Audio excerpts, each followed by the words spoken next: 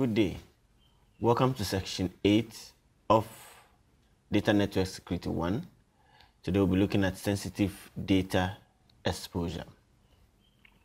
Now at the end of this session, one would have to be able to explain sensitive data exposure, what it is, list the types of vulnerabilities that fall into this category, and outline how to prevent these types of attacks. Then we will have some explicit sensitive data exposure with altoromutual.com. Of course, with the hands-on when we go to Sakai. So what is sensitive data exposure? Most of the times, programmers or developers and users expose very sensitive data to the public or to when developing. It comes in forms of comments and sometimes neglect of the users. So sensitive information must be correctly handled and secured when developing web applications. So we are talking about robust access control procedures, industry recognized encryption algorithms, and encryption key management. All these are essential layers of data protection. And these are used to prevent sensitive data from exposure. Once this data is exposed, then we are saying that the attackers or the hackers get the opportunity to impersonate the user, or what we call identity theft. Now, this can happen when data is in transit or even at rest. At rest means that locally even stored on the user's PC. What are the implications? Of course, any sensitive data such as password, credit card numbers, health records, and personal information. Once an attacker gets hold of this document or this data, then the attacker can do anything that pleases him or her. And that's where impersonation comes in, identity theft comes in. Now, sensitive data, for that matter, developers and programmers need to have enough to protect this data. Enough extra protection in order to secure this sensitive data. One needs to determine which data is sensitive to require extra protection. We are talking about passwords, health records, personal information. All these needs to be protected. They need not be in clear text. So any data that is in form of clear text and needs maximum protection, the necessary protection needs to be given to such data. Now, complex cryptographic algorithms need to be employed. They need to be current and secure. That is the only way to secure sensitive data exposure. Now, what are some of the vulnerabilities with regards to this sensitive data exposure? The first one to look at is missing secure attributes in encrypted session or session cookies. So most of the times we have the web application sets a cookie without a secure attribute, the word secure. We can't find that in the attribute that is given to the web or to the cookie at the point of setting it. Now, since this cookie does not contain the secured word or secured attribute, it might also be sent over the network or over the site during unencrypted sessions. And once that happens, the attacker is able to infiltrate such data and get this sensitive information. So any information such as cookies, session tokens, or user credentials that are sent over the server as clear text messages may be stolen and used later for identity theft. So below we can see that at the last line, there's no secured attributes found. It's not present in that line of code. And once this happens, and this is coming from a network analysis, so we are talking about Wireshark or any network analysis tool. Once the attacker is able to determine that the secured attribute has not been implemented, then they can chance on this cookie or these session tokens to attack the site. Now, another vulnerability that we want to talk about is encryption not enforced. Now, most components of web application could be identified as being present on either hypertext transfer protocol or secured hypertext transfer protocol, and any information sent to the server as clear text message, as stated earlier on, may be stolen. So in addition, several privacy regulations also state that sensitive information such as credentials will always be sent encrypted to the website. So once that is not done, then we are violating this privacy regulation, and it is highly recommended that users and developers enforce the use of encrypted connections. So we are looking at the secure socket layers, securing the SSL, and not allow access to sensitive information using unencrypted HTTP. So here we have a login, and we realize that both logins have the same, we have both logins interface for both HTTP and HTTPS.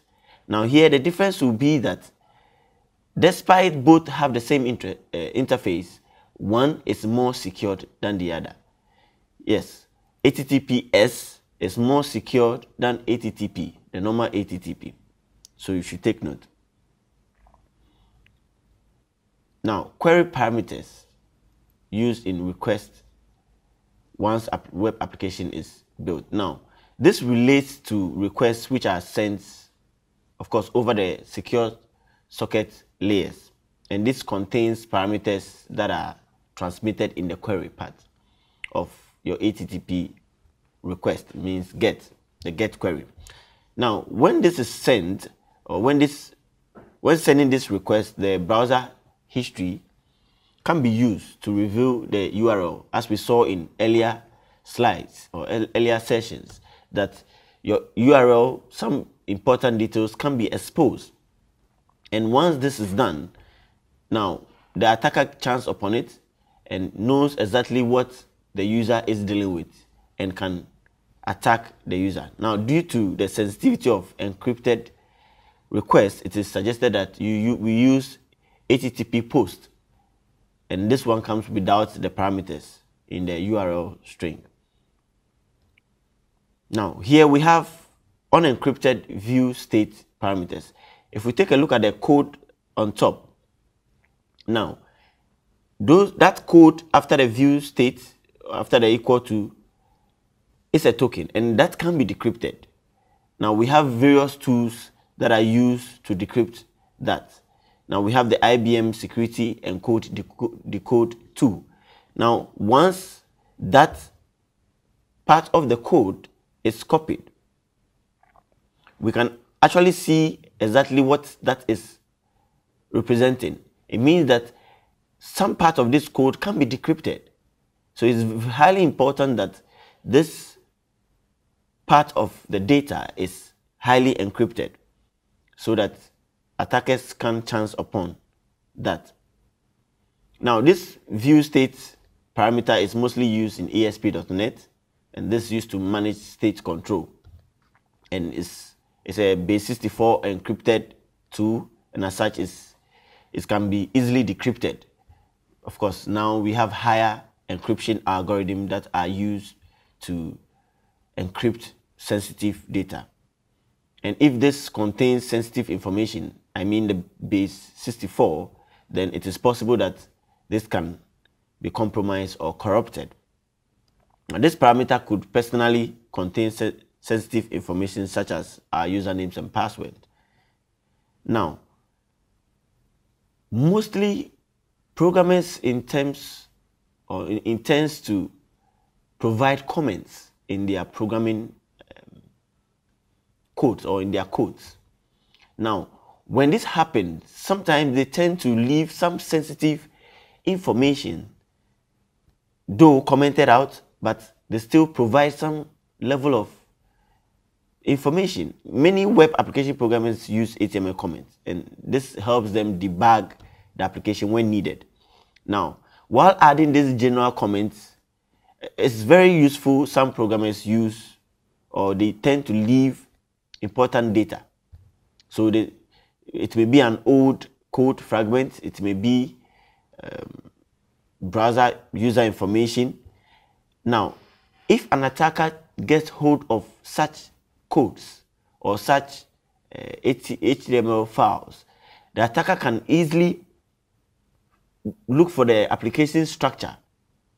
And once the attacker gets the structure of your applications, and even sometimes very sensitive data with regards to your web app, you are totally exposed. Your website is totally exposed, which may help the developer to further attack the site. So it's very important.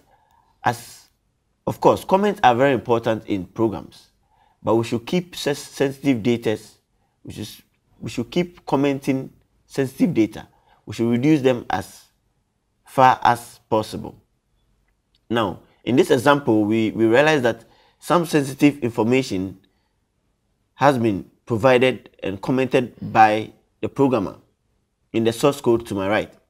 Now, this is the source of, or the source page of an apply.asp page, for instance, and this has very revealing comments.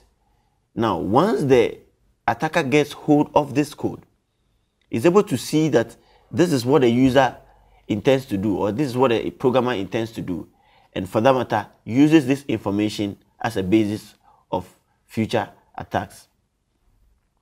Now, another very vulnerable, or a vulnerability that is related to sensitive data is cacheable SSL pages. Now, most web browsers are configured by default to cache users' page during use. So sometimes you are provided with a website, and for instance, you've entered your username and password.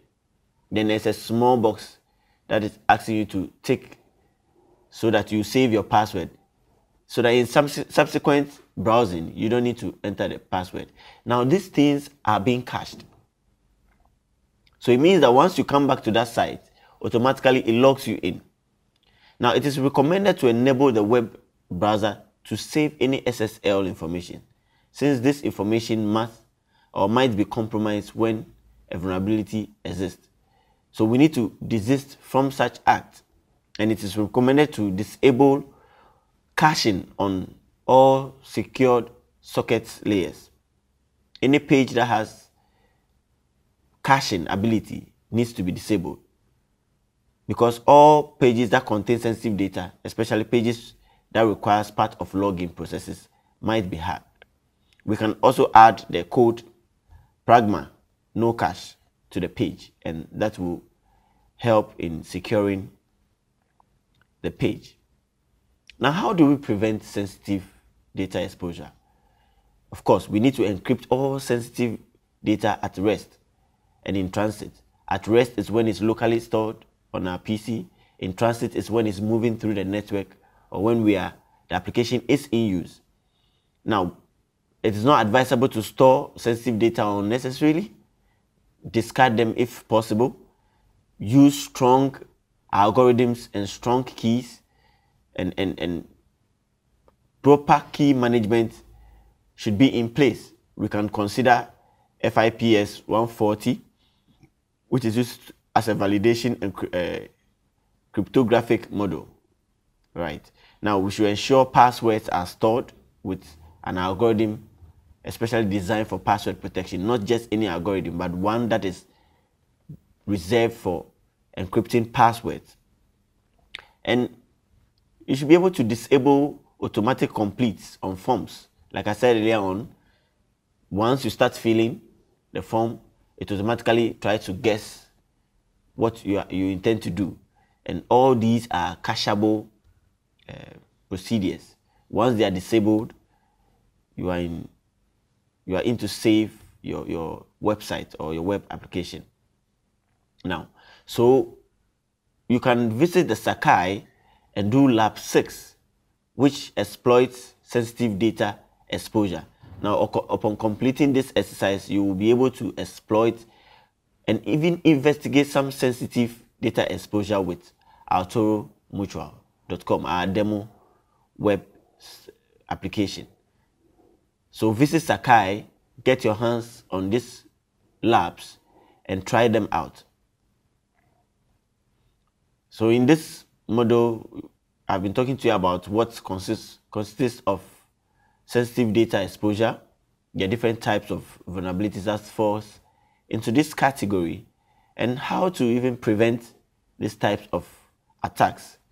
And of course, once we go to atoromutual.com in our Sakai, we'll be able to have more hands-on on how to prevent sensitive data exposure. This brings us to the end of session 8. I will see you in section 9.